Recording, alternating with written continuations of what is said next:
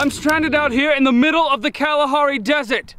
Now when you're in a situation like this with the sun beating down on you, you have to take advantage of your surroundings to survive.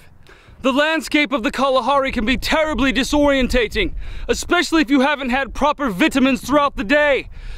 The sun is about to set, so we need to really make ground quickly now to find a high advantage point to look down to find out where we're going. When climbing to your lookout point, it's important to pace yourself. Conserving your energy is vital. This sandstone can be incredibly slippy. It's almost like shell. If you don't get a proper foothold on this, it's easy to... Ah! Mother! That was an incredibly slippy climb, but now I'm at the top of the mountain. At the highest point of this valley, I can clearly see where I need to go. There is my destination. As you may know, survival in the Kalahari is critically dependent upon using things in the wilderness around you to your advantage.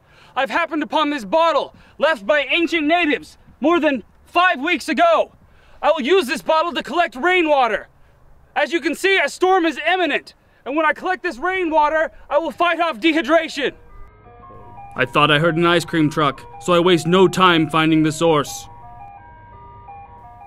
In ancient times, the Kalaharians would fashion knives out of sandstone. That's what I'm going to do right here to show you how they would have survived in this situation. Find a piece of sandstone, then use a knife and a rock to make a knife out of that sandstone. Unfortunately, there was no ice cream truck.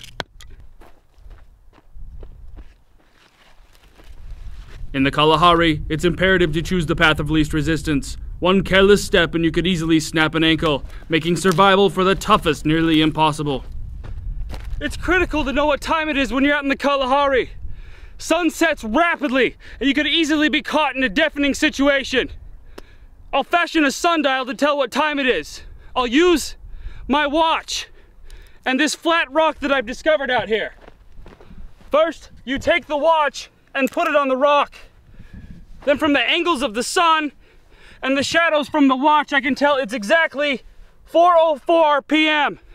in the afternoon time. It's time to find shelter.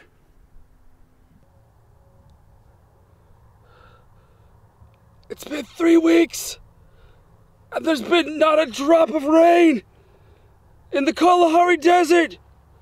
You can't do that. I'm gonna have to fashion me some kind of cellular signal booster and call for help. I never do this except in the most dire of situations, which would happen to me right now.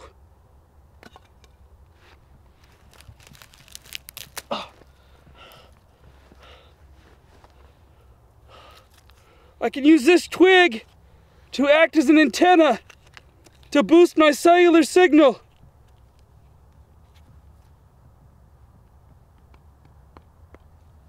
Finally, help is on the way.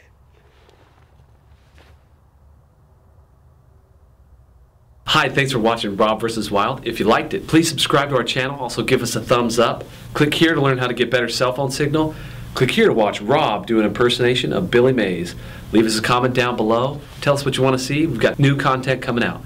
Thanks for watching.